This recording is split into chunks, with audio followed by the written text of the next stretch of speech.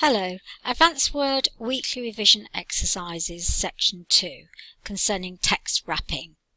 So question 3 is asking us to wrap the text around the robin image so that it is square and select the wrapping to the right only. Move the robin image to below the heading Autumn and Winter.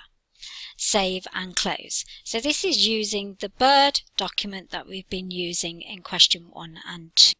So here we are, question 3 in the bird document, and it's asked us to wrap text square around the robin. So the first thing we do is right click on the robin picture and go to wrap text and more layout options. So on this pane you can see that you have the square there and it wants us to wrap it right only. So make sure we select that as OK.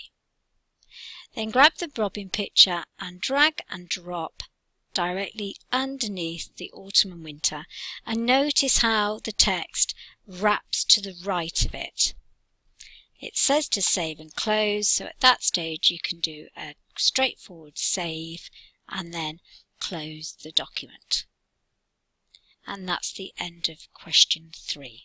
Thank you.